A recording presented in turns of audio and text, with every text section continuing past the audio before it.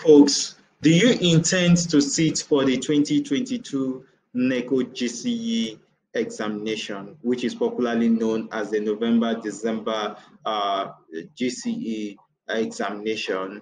Then this very video is for you. This is to inform you that the registration process has started and it is ongoing, and it will be closing midnight November 14th, 2022. Do you know that?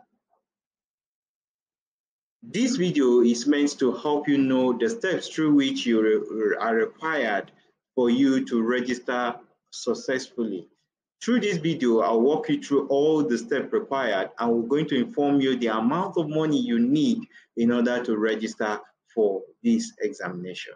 In case you don't know, through this channel, we give you hints about your examination, and we drop timetable for every examination that you want to know about. Apart from that, we take you through learnings you need to know in order to pass successfully in any examination. So what are you waiting for? Subscribe, hit the subscribe button so that once our video are produced, you can be the first to get it. The Neco SSE external examination is majorly for candidates not in the school system and who wish to take this examination in order to complete their result or in order to use it for some other things. Now, in this video, we are going to show you how to apply for the Neco GCE 2022 examination. The Neco SSE external registration fee is 17,800 Naira plus the stamp duty, which is 50 Naira. Now, for candidates who will be engaging in late registration will attract an additional fee of 1,000 Naira only. Now, for working section registration means candidates who just want to register to sit for just one or two subjects. Now, the registration for working section will commence from 15th November and it will end on the 19th November 2022. And the cost for this working section is 25,000 Naira only per candidate. Now, all candidates should note that registration must be done a day before the scheduled time of the first subject or the paper they intended to sit for. Let's assume I'm sitting for mathematics. Before the first paper for mathematics will be taken, you should make sure that you have scheduled to pay for this exam. You have registered for the walk-in part of the exam. Now, in this section also, we'll now look at the mode of payment. Now, candidates who intend to pay for these exams can visit the www.neco.gov.ng website, which you are seeing now on the screen. Once you get to this website, you will be shown how to activate and create an account. And after creating an account, you will have to pay into the Neco TSA account the sum of 17,800, which we have said earlier on. And you pay through through these few options. You can pay through your ATM card using the internet banking, the USSD, the wallet, or your bank branch. You should note that scratch card will no longer be used for all Neco transaction. Now, after payment, all candidates is required to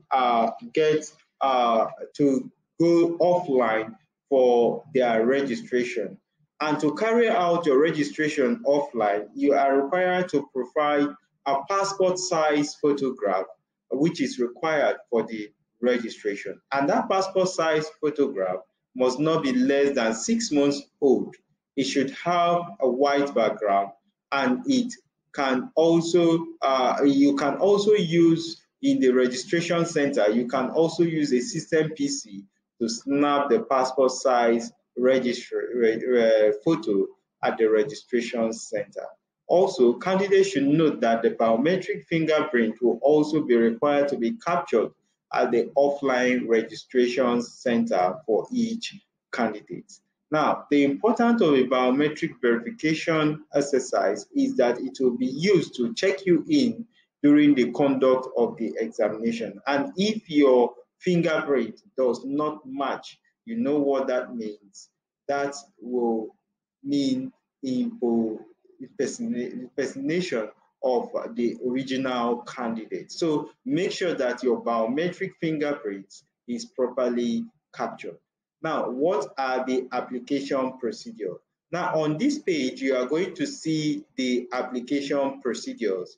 Candidates will be required to do what? To sign up or log in. Now, if you have not signed into their account before, the first thing you'll be required to do is to click here to what? To register. And for you to register, you'll be asked your full name as a candidate, your phone number, your email, your password, and then you ask to confirm your password, and then you click what?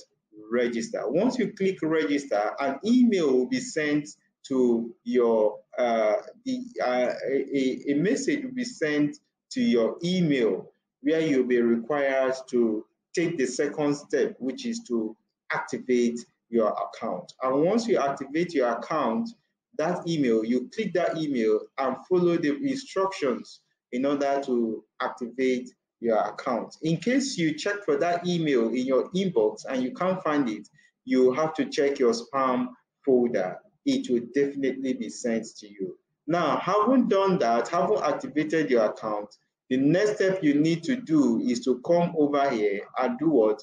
And log in what?